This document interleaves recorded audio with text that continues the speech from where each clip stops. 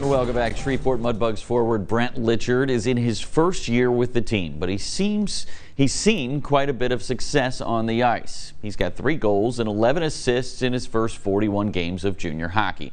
Today, John Sartori takes Litchard into the penalty box.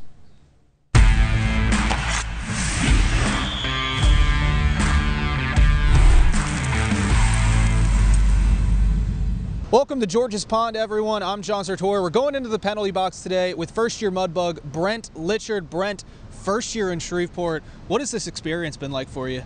Different. I'm from Michigan, so hockey's a little bit different up there. It's bigger, but I didn't know what to expect coming down here, but it's been a good time. We get a lot of fans, so I've had fun. What is the thing that has surprised you the most about this experience?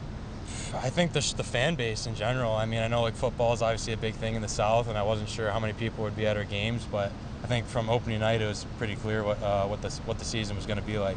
And this season has been a huge success, especially in the last couple of months of the regular season. What has it been like to be playing this brand of hockey as you get close to the playoffs? Right, I think we're heating up at a good time. We had a slow start at the beginning of the year, and I think that raised some questions for us as a group, but we kind of stuck with what the coaches have gave us, and we're excited going into playoffs. What is the thing that excites you the most about playoff hockey?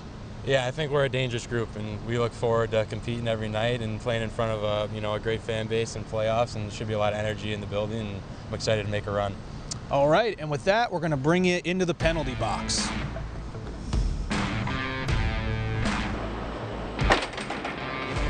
Who would you least want to fight on the Mudbugs? Hayden Nickel. Hayden Nickel for sure. Yeah. What is it about Haydo's fight game that intimidates you? Strategy, for sure. He's not a scary-looking guy, but he knows what he's doing. Who's your pick to win the cup this year? Boston Bruins. It's a chalk, though.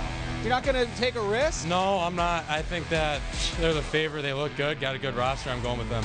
Explain your jersey number. 14. My brother wore 14 growing up. 11 is retired. That's my normal number, so I just went with 14. Did you make an argument to get 11? You should have made an argument. Yeah, I said I'd be a good reason to be put in the rafters too. So, but they didn't fall for it. The guy who wore it before he wasn't very good. No, probably not as good as me, but no. It is what it is. No bugs. Obviously, the guy that wore that number before was pretty good. Soupy was a pretty good player. Litchard and the Mudbugs open the playoffs on the road this weekend at Lone Star, but they'll return home for Game 3 against the Brahmas on Friday, April 28th, 7-11 puck drop at George's Pond next Friday and hopefully next Saturday as well.